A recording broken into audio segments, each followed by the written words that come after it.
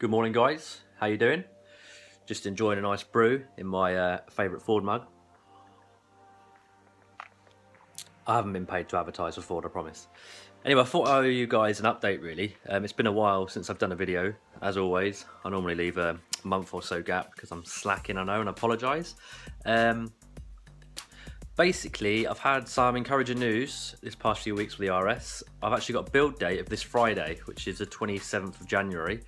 And I have a VIN number now as well, so hopefully that will all go through and the car will be built this week. Now, I know you're probably thinking, oh, Friday, it's a Friday car, it's going to be built, bits missing off it, etc., because all the staff want to go home early. I think that's just a myth, and I'm not too worried about it being a Friday car, to be honest. At the end of the day, the same quality control standards are going to have to be met, so I'm not worried about it being a Friday car. I just want this car to be built, and I just want to take ownership of it, and I just want to drive it. I can't wait. So yeah, this Friday, so I'm trying to, basically you can go online on the ETIS, Ford ETIS website, and you can put in the VIN number, and then it'll bring up the details of the car. Until it's literally about to be built, nothing will show up. So at the minute, when I put the VIN in, I'm not getting any results back. So hopefully Thursday, Friday morning sort of time, I will start to get some information on there. Once it's built, I'm hoping it'll be at the dealer at some point mid to late February. The problem with this is if it does turn up kind of early Feb, then I'm going to be in a predicament where, do I wait for the 17 plate which comes out in March, or do I just go for it and just have a late 66 plate? I'm not really too sure what I'm going to do, because it's going to be hard to turn the car down if it arrives early to mid-Feb to wait for the 17 plate. So I'll have to see how I feel. But is it really beneficial to wait for a 17 plate? Will it make much of a difference to the value? I don't know. You might know more than I do. All I know is I just want to get in the car and drive it.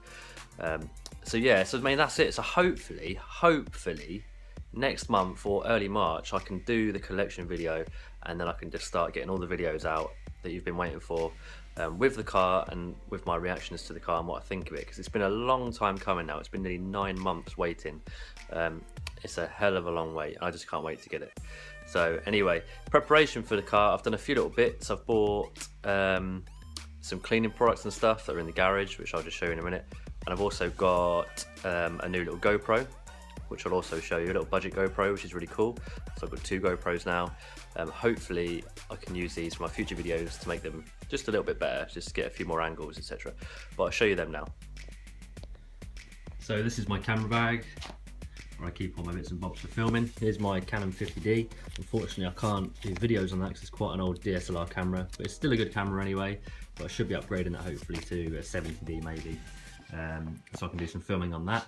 These are the cameras that I use for my videos, along with my iPhone, which I'm recording on now. I'm no sort of professional videographer or anything like that, just a DIY sort of guy. Not after anything too special, as long as you get the message. But here's my GoPro suction mount, which is really good for the outer car shots, exhaust, sound clips, etc. Must have if you've got a GoPro. This one here is a GoPro I normally use. This is just a standard Hero. It's discontinued now, but it was £99. I got it from Argos. It's been a great little camera. Has a 1080p, 30 frames per second, and 720 60 frames per second. So I've had no issues with that one. This is a new one that I've got, which I thought was a bargain. This is a Hero Plus LCD. I got it from Currys. It was reduced down to £99. This one actually has a screen on the back.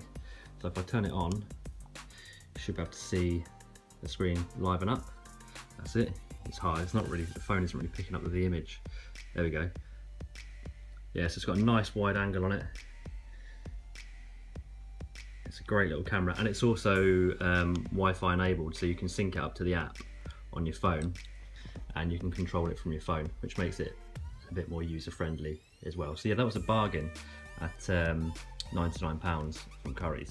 So yeah, this is the kit I'm going to be using along with my iPhone. As I say, hopefully get a new DSLR, which will give me better quality videos, and I'm going to get another lens as well, a better lens.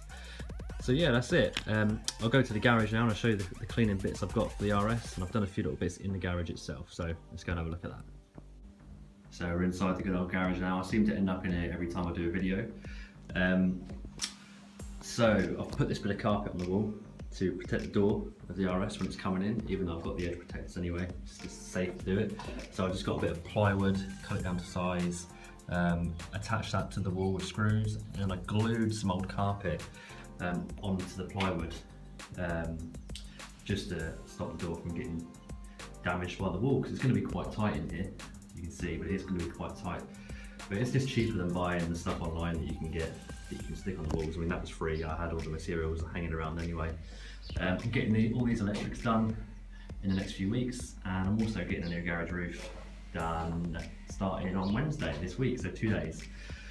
I've got a pressure washer, as you can see there, a little Karcher, and I've got these 2 buckets, so I can do like the 2 bucket method when cleaning, and they've got grit guards in the bottom as well. See the picture there, it's basically you get a grit guard at the bottom. I've got some Auto Finesse snow foam. I've never done snow foaming before, but I'm going to give it a go.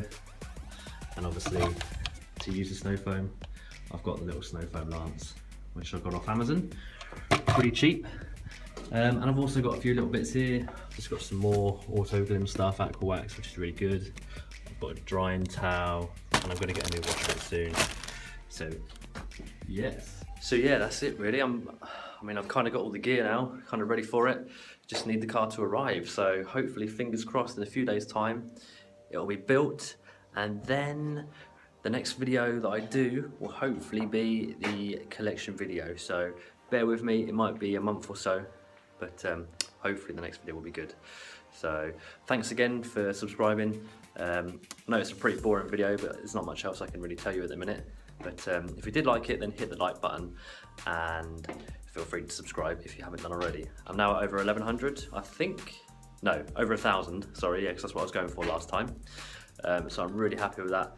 Thanks to everyone for the support, and take care, and I'll see you soon.